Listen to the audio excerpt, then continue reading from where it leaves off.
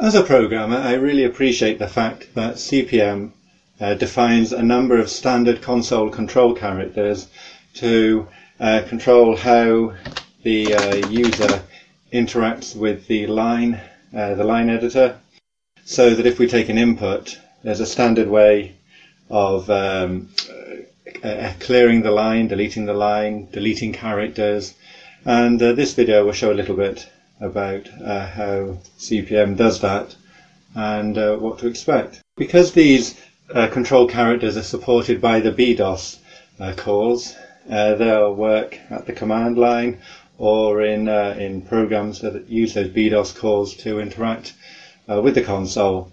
So I'll use the Ed editor to demonstrate a couple of the control characters. So if I create a file called hello, and then I can insert a line, and if I type some text and I then want to delete, so if I use the Control H, which is the standard key for deleting, and there we are, we can see it's deleted, and if I put that back in, now this time I'm going to use the backspace key, and you'll see that what it actually does, it prints the character that it's deleted. So it has deleted it, but it's printing the character that's deleted. So that makes it a little bit confusing.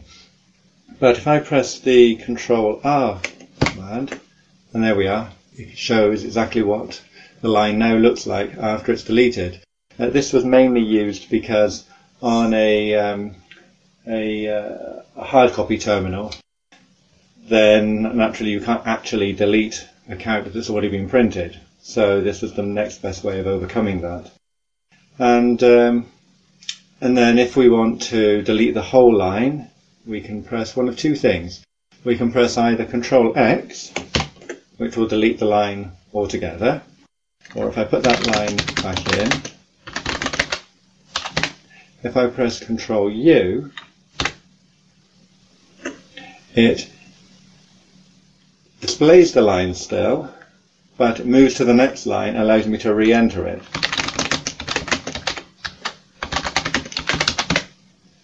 So that's quite handy if I want to alter something, but I need to remember what was in that line.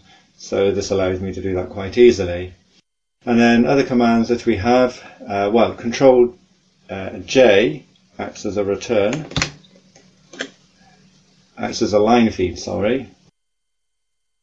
And then Control M acts as a proper return, as we would normally think of it.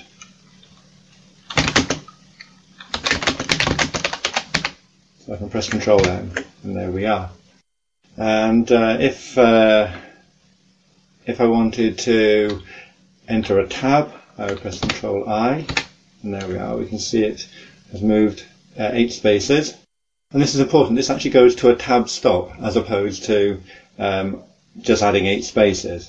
So if I put this is, and then Control I, you can see it's just moved to the next place.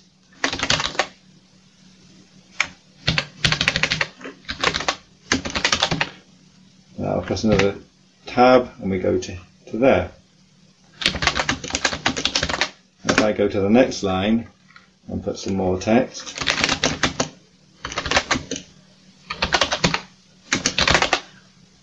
and press the tab stop, you can see it jumps to the next tab stop as opposed to just jumping 8 spaces. So that's all very good. And is there anything else? Oh yes, the Control E function is an interesting one. So if I and then press Control E, oh yes, I remember now, this isn't actually supported by Ed. Right, we'll ignore that. So we'll press Control X, we'll quit Ed, and then we'll try the Control E line again. So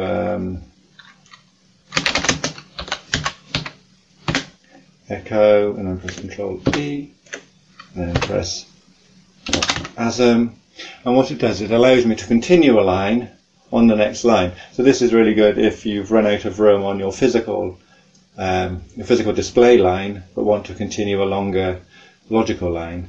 So I put type echo control E dot asm, and now if I, there we are, press return, it has showed me it has used the type echo dot asm. I can demonstrate that better if I do that again by doing type echo control E dot asm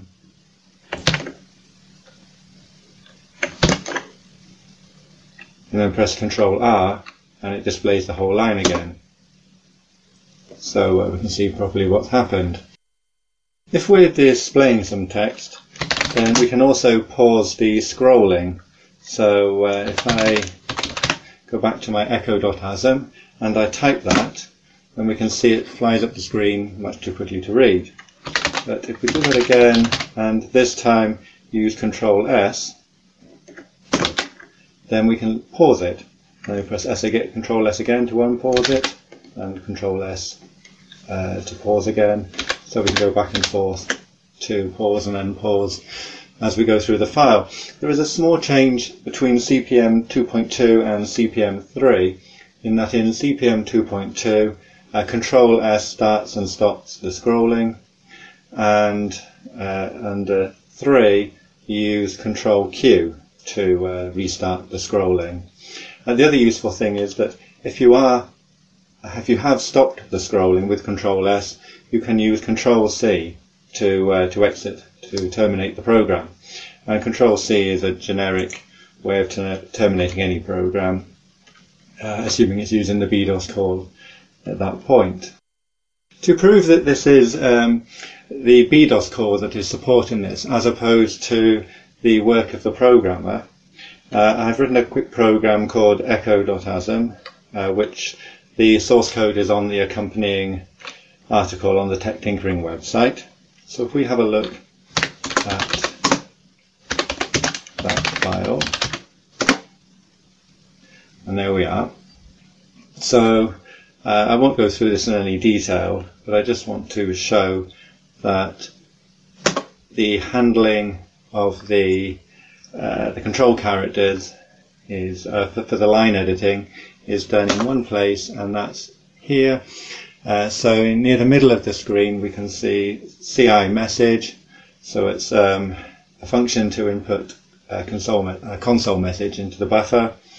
And then if we look near the bottom of that, we can see where we're calling the BDOS function to, so it says mvi c, rbuf, and then call BDOS. And that in itself is handling the is calling the BDOS function to read from the console as a line, and the rest of the code above and below it is just to make sure that it goes into a nice buffer with a proper 0 at the end of it, so that it makes it easy to display. But other than that, if I run the program, if I compile it,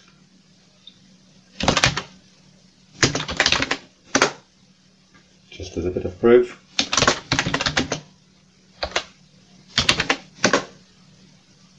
and then we'll run the program, and I'm going to do some editing. So what should we do? So I use my Control E because I wasn't able to prove that in ed, because for some reason it takes over the Control E function.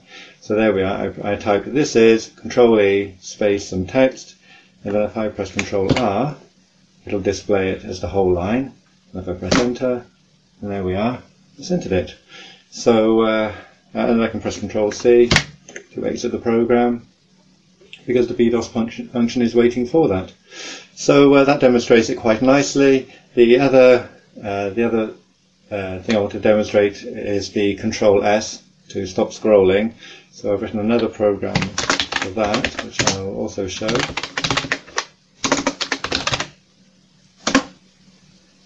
So a nice simple program, one page of text. All it does is just alternate 0 or 1 characters on the display, and it will continue displaying those until you exit the program with a Control-C to restart or warm boot the system.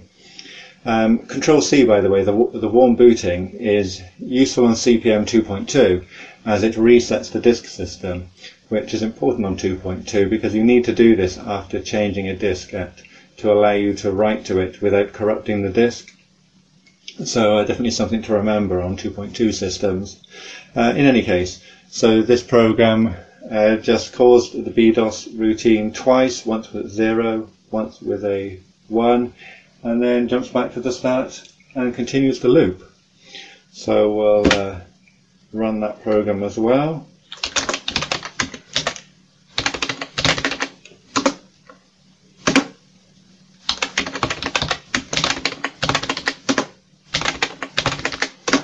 There we are, alternating 0s and 1s, 0s and 1s. Control S to stop it, Control S again to start it, and then we'll quit out. I've paused it with Control S, we'll do Control C, and there we are, back to the prompt. So, so it demonstrates it nice and clearly, and there's little doubt that that's been handled by the BDOS function. Well, that's it for the CP/M 2.2 control characters. There's also a follow-up video for CP/M 3 line editing control characters, because the addition, one of the nice additions to CP/M 3 is the ability to edit lines if you had a banked system. So have a look at that video as well, and have a look at the accompanying article, which goes into a little bit more detail about the control characters and includes the source code for the two programs that I ran. And subscribe to the Tech Tinkering YouTube channel, and have a look at the Tech Tinkering website.